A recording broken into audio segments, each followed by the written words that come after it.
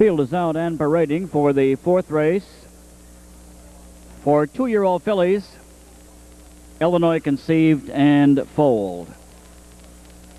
Here's that field of fillies. Number 1, R. Lil Orphan Annie, owned by Ron Phillips of Petersburg. Mike Rogers trains Will Drive. 2, Sammy So True, owned by Ray Hanna of Altamont. Jim Logan of Kentucky.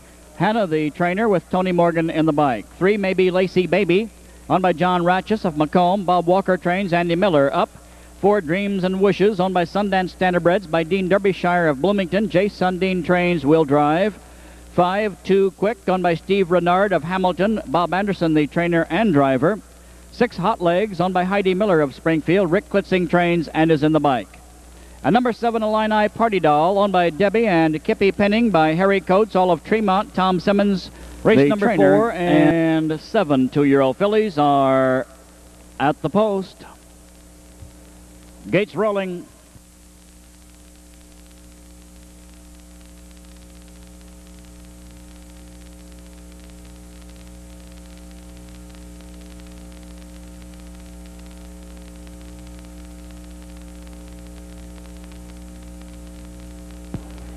Here they come.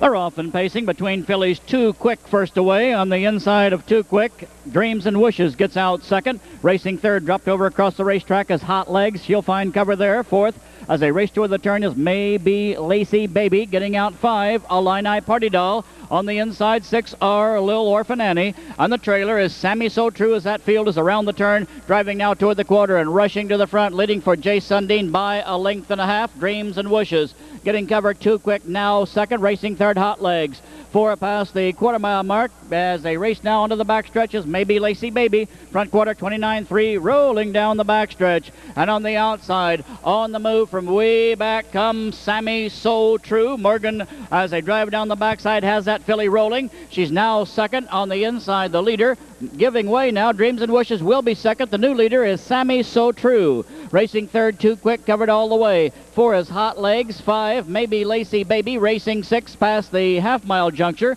is Illini Party Doll. 7 is R. Lil Orphan Annie. They were at the half in 58.3 and leading past the draw gate now as they race toward the upper turn, and into the turn is Sammy So True. Morgan controlling it by just a length to the outside. Dreams and Wishes, a coal muffler filly up alongside the leader for Sundin as they're midway through the turn, racing toward 3/4.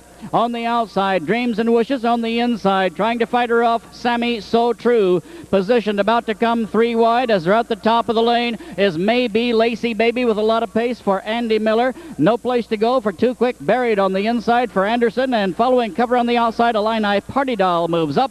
They were at the 3/4.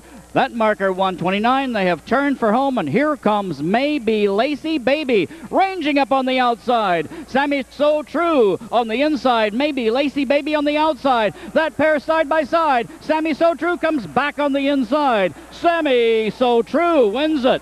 Maybe Lacy Baby second. A photo for third between Illini Party Doll and Dreams and Wishes. 5 was Too Quick. 6 under the wire, Hot Legs. 7 is R. Lil Orphan Annie.